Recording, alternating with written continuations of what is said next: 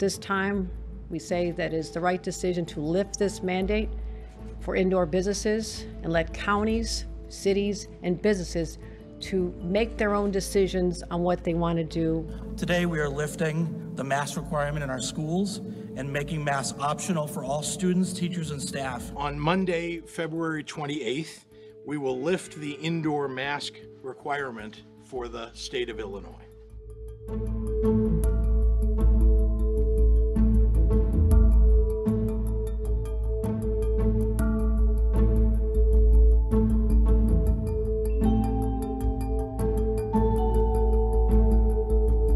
What I will say, though, is, our hospitalizations are still high. Our death rates are still high. So as we work towards that and as we are encouraged by the current trends, we are not there yet.